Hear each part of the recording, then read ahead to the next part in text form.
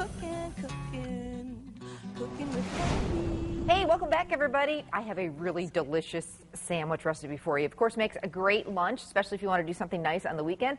But you know what? Life is so crazy busy, especially this time of year, running around the kids to all those after-school activities, that sometimes all you have time for is a nice bowl of soup or even just a can of tomato soup and maybe a grilled cheese sandwich. But this grilled cheese sandwich is really amazing, and it doesn't take any longer to make than the regular one. So it's a little something gourmet, something special, and I think even the kids will like it. All right, so we start out with 2 nice pieces of sourdough bread.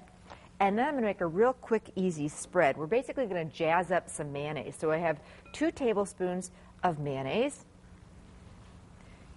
And then I'm going to take a little bit of either fig jam, which you can find now. They sell it right at Festival, kind of near the gourmet cheese section of the grocery store. Or if you can't find that, you could do a little bit of apricot preserves. So about 1 tablespoon of jam to 2 tablespoons of mayonnaise, and that's your spread, and it is yummy.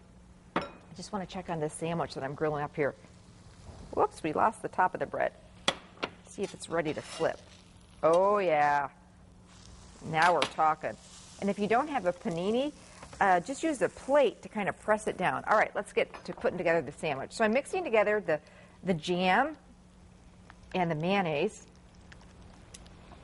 And I'm going to spread a generous amount on each piece of bread. There we go.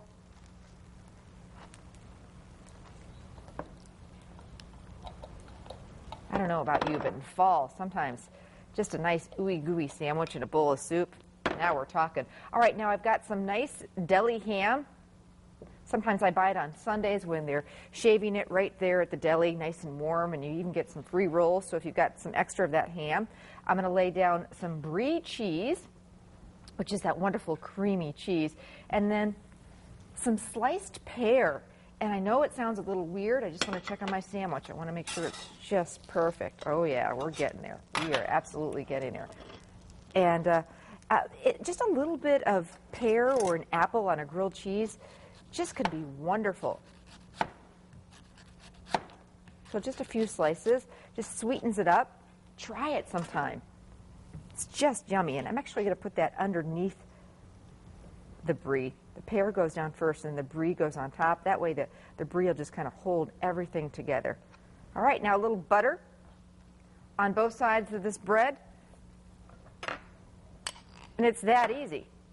I mean, quick, quick, quick. And kind of gourmet. Get it on, basically you can do this in a skillet, just like you do a normal grilled cheese. You can do it on a grill pan. If you have a panini maker, which I bought one of those a few years ago, and man, my kids make their own sandwiches all the time. I absolutely love it. So just let me slice this up for you. That bread gets a little crisp, the brie gets ooey and gooey and wonderful, and then that little bit of pear in there. Oh, all I need is a big bowl of soup for some Dunkin', and there you go. It's my ham, brie, and pear grilled cheese sandwich with that special spread, that mayo and fig jam spread, and man, talk about good. Recipes on our website. You can also pick it up at any Festival Foods. Make sure and watch Living with Amy today. We got the sandwich. Now we need some great soups to go with it. We're going to make a delicious big batch of tortellini soup. We're also going to do a cream of mushroom soup and a pumpkin tomato biff. So it's going to be really good. We'll see you here at Living with Amy, 9 o'clock, right after.